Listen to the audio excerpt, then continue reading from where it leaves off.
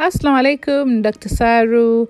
Karibuni tena kwenye huu msururu wa Ramadhani ambao tumekuwa tukifanya kwa hizi wiki ambazo zimepita kwa sasa. Leo ningependa kuongelea jinsi ya kupunguza uzito ama kuepuka kuongeza uzito wakati huu wa Ramadhani. Kitu cha kwanza ni kuepuka kula kupita kiasi. Wakati wa iftari ni vizuri kila kitu kidogo cha kufungua. Alafu baadaye ukala msosi wako labda wa kutosha, lakini usipitilize kile kiwango ambacho umezoea kula kama kawaida.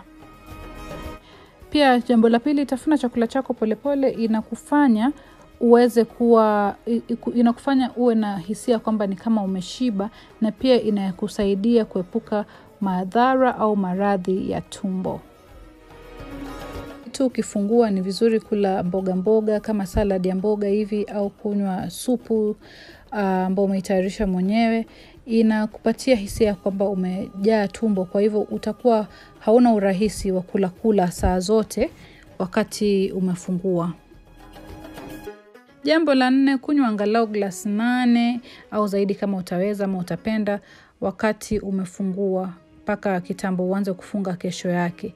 Kwa hivyo usisahau kunywa maji wakati huu ambao utakuwa umefuturu, manake kunywa maji pia inakufanya unasikia ni kama umejaa tumbo. Kwa hivyo utaepuka kula sana, na in turn utaepuka kuongeza uzito kwa sababu ya malaji mabaya. Jambo la 5, punguza kiwango cha sharubati za kununua dukani ama juice zile za mikopo na maboksi, manake huwa ziko na sukari nyingi sana. Kama ni lazima unywe juice wakati wa kufuturu ama wakati huu wa Ramadhani, basi afadhali jitengezee mwenyewe, lakini penda zaidi kula matunda yakiwa mazima au mboga zikiwa nzima badala ya kutengeza juice. Jambo la mwisho, fanya zoezi jepesi kama utaweza.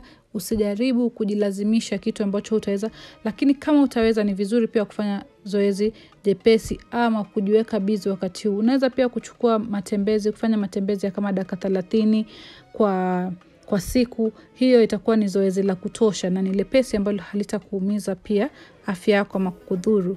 Nimefurahi kuwa na nyinyi wakati huu wa hii Ramadhani ambao tumeweza kujifunza na kujijuza mambo mengi. Inshallah wakati mwingine tutatengeza pia video kama hizi, na hii itakuwa video yangu ya mwisho kwa wakati huu wa Ramadhani. Tutarudia ile kawaida.